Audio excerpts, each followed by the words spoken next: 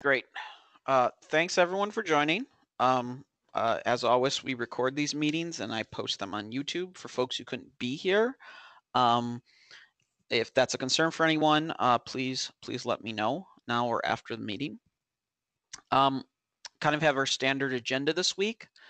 I think everyone here knows everyone, so we'll move on to board farm status.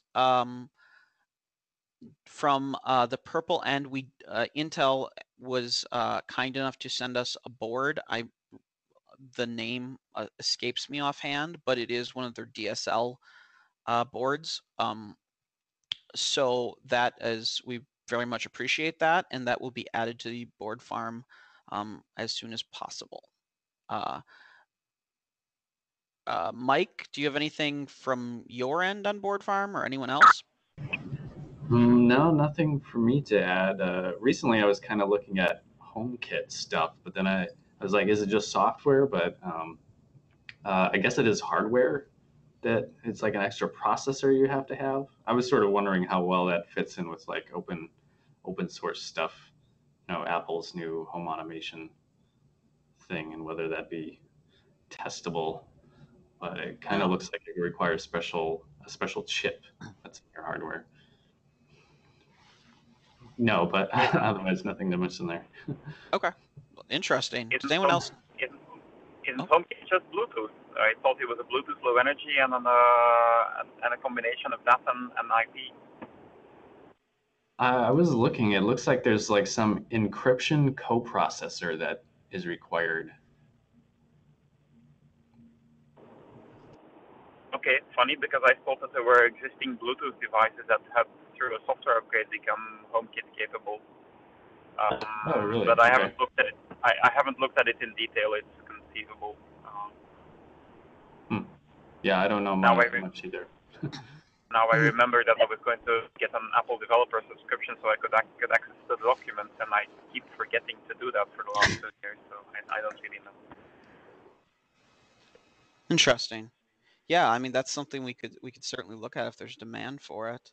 That actually the getting the board from Intel actually brought an idea to my mind.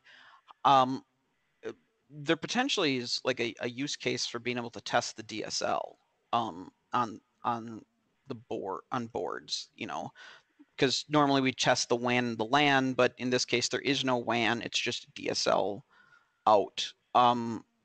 Does QCA do testing of that sort on things, or? Uh, if they do, I'm not familiar with it. Oh, I've only been here so long to work on Ethernet stuff. okay. Yeah, I mean, you'd have to talk to probably David Hare of the Iconos acquisition team because they have DSL platforms. Okay. I see. Yeah, I'm wondering if there's value in adding something like that to board farm. I mean, I would assume I would hope that it is not too big, but I could be totally wrong. I'm really not familiar enough with it. I don't Yeah, know about the trends in DSL, whether that's growing or actually shrinking. I don't know either. I would say growing. There's quite a lot of complexity. There's ADSL, there's VDSL, and then recently there's G.fast. G.fast is a completely different thing. In ADSL and VDSL, you have the problem that you can be on an ISDN line or a PSTN line, and you have the problem that you have the European standards versus the North American standards. So you end up with quite a lot of configuration capabilities, and all of those are different line cards in an ITAM or a DSLAM terminating that on the remote side. So this is a complicated thing. You could get away with getting a fairly cheap and simple DSLAM board just to do some functional tests to see if you can get a connection. But if you're looking at low-level verification, testing of the quality of the line, the throughput that you get, then it becomes extremely expensive and difficult. Okay. But by all means, talk to David here and tell him I said hi. Okay, will do. No, I mean, I would suspect that that more limited testing is probably in the case of what we're trying to do with board farm for our setup is probably sufficient. because we could just verify that, you know, there isn't an update to OpenWRT or lead that just totally like destroys the ability to connect at the very least for some reason. So I think that would probably be sufficient. So I'll talk to you and I'll talk to David here about that, and we can go from there, just to investigate the possibility. All right. I don't have a whole lot else about board farms. So anyone else have anything?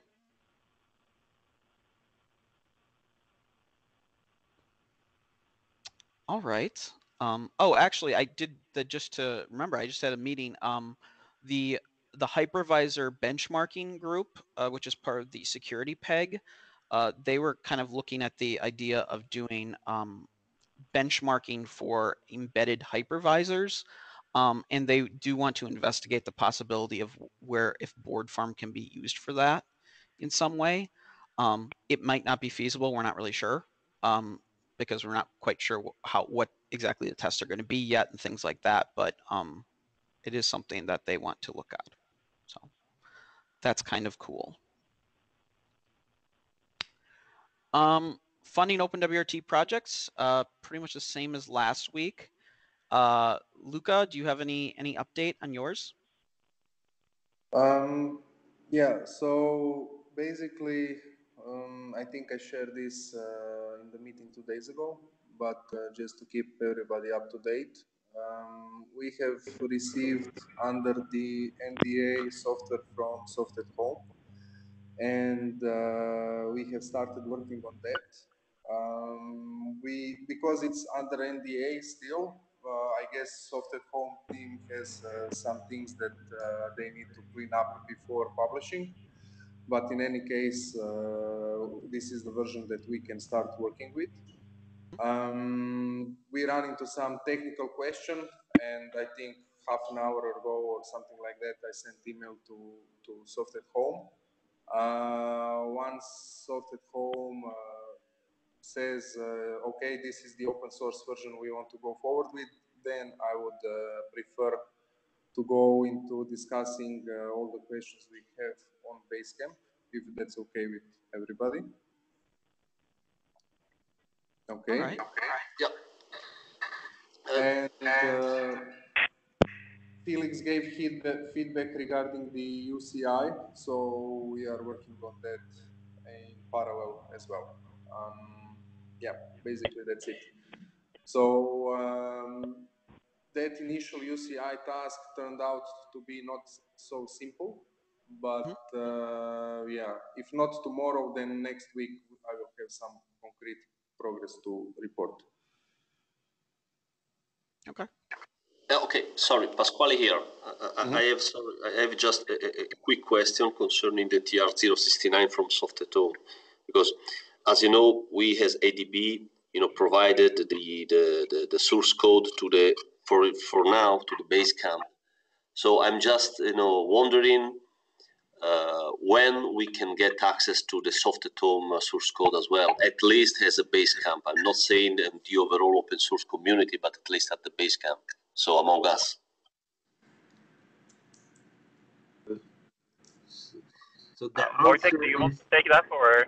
Yeah, I can answer that. So basically, it's just about our internal priority schedule. Okay, as we must have a look at it to see whether there are some parts of, I don't know which, whoever it was, if there are no IPR problems, we should do this kind of review of the code before we submit it in open source. So I would say that it should be something like 1 week or a few days. Okay, thanks a lot. Yeah, it's mostly cleaning up, indeed, saying, going, auditing it like Wojtek said, to see if there's nothing stupid in it that we shouldn't release. Probably making sure that the correct copyright and license headers on every source file, just for good measure, and And we still need to decide which license we're going to use to publish it, I guess. But we know the components and we've released them. There's no problem. There shouldn't be a problem with IPR. Just potentially, if some developer puts some stupid comment in the component itself, and saying that this fixes this problem for this customer, that needs to be cleaned out. That doesn't belong in there. Shouldn't be a big problem. Thanks a lot for the feedback. Yeah, so regarding the copyright, yeah, we noticed that you don't have it in all files, right? And I also noticed this in one file, I don't remember which one, from ADB stack when I received access. So just as a heads up for ADB side as well to update that. Okay, Luca, thanks. We will have a look at it.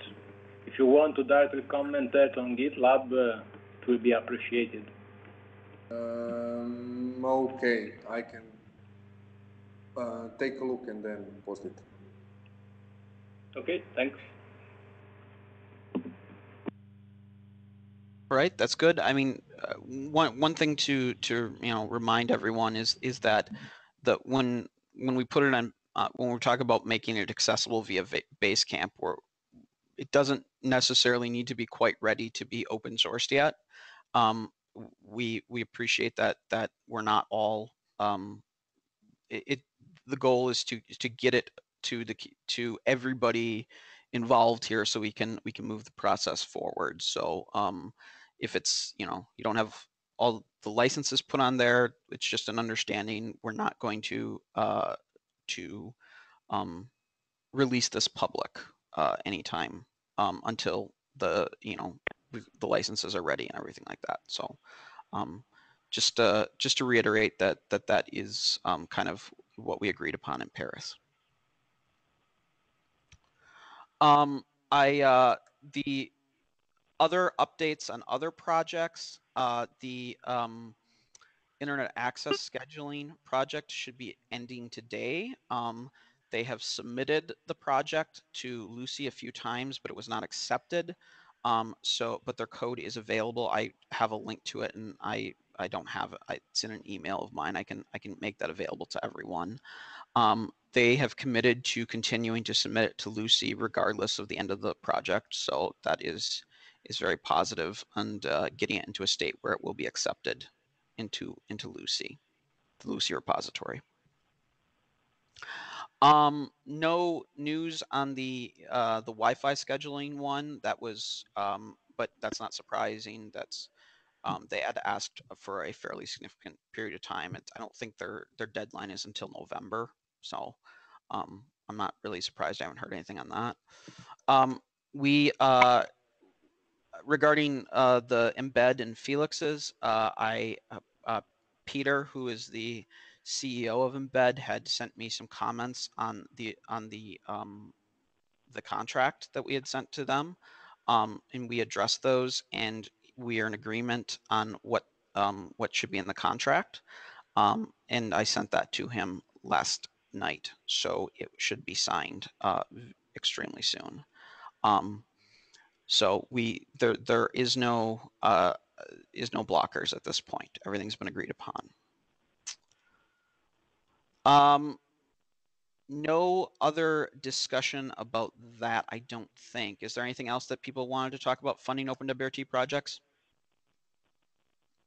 I'm just curious. So I missed a couple of meetings before. So it says 4 projects.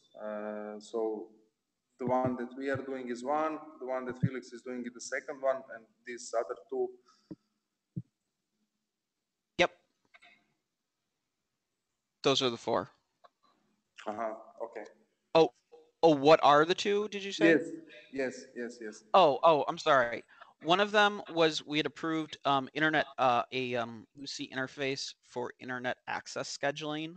So you could have the internet access turn on or off based upon a schedule. It was a fairly small project that we had approved. Another one that was submitted that we approved was a scheduling the turning on Wi-Fi based on a schedule. similar concept, and that one was approved, and that one has a deadline in November to be finished. So those are both pretty small projects, but they were submitted and were approved by the committee. Okay. Yep. Thank you. All right. And we do want to start the funding cycle again.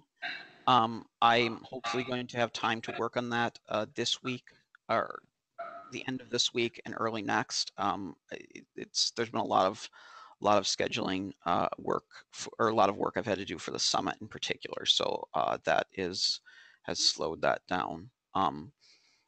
But that's kind of the plan on that.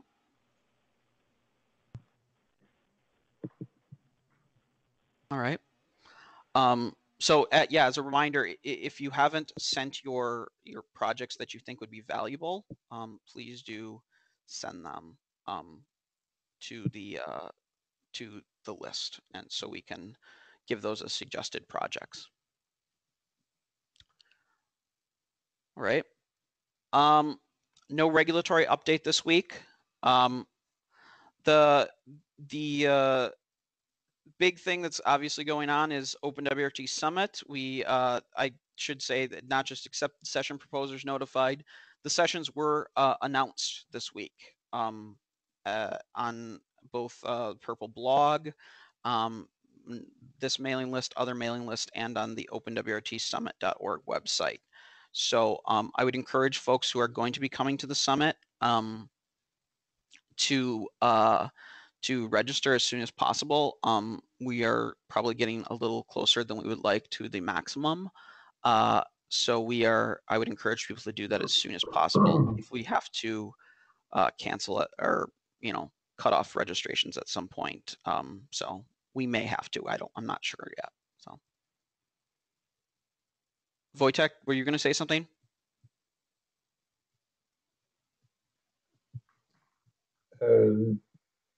Sorry, I received another call. Oh, so I okay. didn't hear the question. Oh no, I was just wondering if you were going to say something. I thought I had heard you speak. So. No, that's fine. Oh, okay. All right. So yeah, that's the gist with the OpenWRT Summit. Everything seems to be moving forward very well. Matteo speaking. I have a couple of questions on this topic. Yep. The first one is just a curiosity. So I registered to the summit. I will be there. Mm-hmm. I saw that there are quite a lot of talks on schedule. So I was just wondering if there will be some parallel session somewhere in the afternoon, maybe, or if there would be all at once in just one session. They're going to be just one session for this year. I think it's going to have to be different next year. But we are doing them all in one.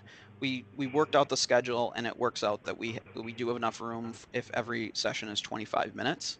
And the committee had decided that is how they wanted to move forward. So, okay. Yep. Okay, thanks. Yep.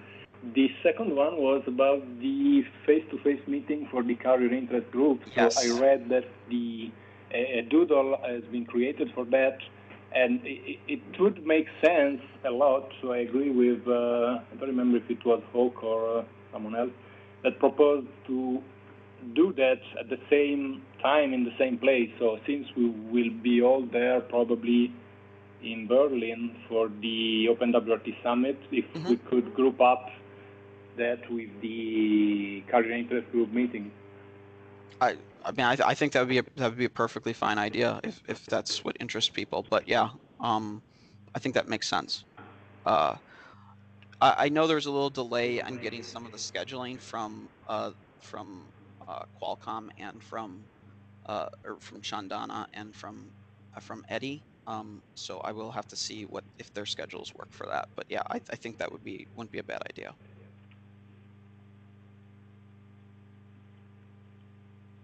Okay, thanks. Yep. And also, if you are interested in the carrier interest group face-to-face meeting, please do fill out the doodle. if you want to be there, so we have a sense on schedule. Based upon the groups of people we're going to have, I think that as you know, and Matteo, not just for scheduling, it's a little easier. I think that's more or less in the middle for most people, because from what I've seen, there's only, I think Chandana and whoever it is from Purple would be the only ones from America. So I think that would probably actually be easier for most people.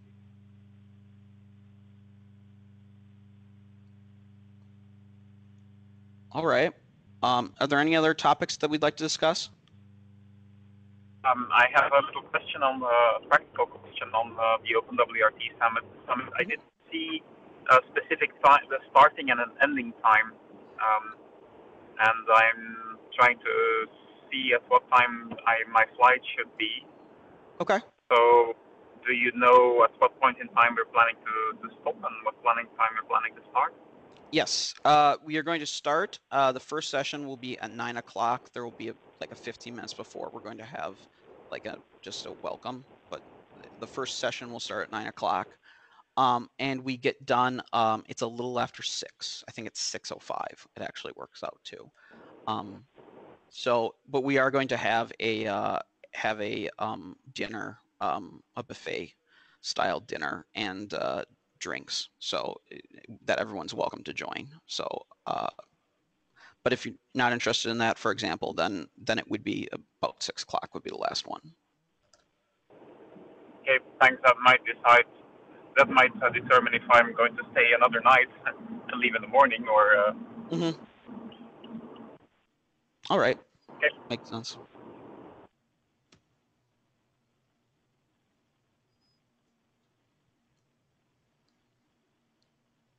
All right. Anything else that anyone want to talk about?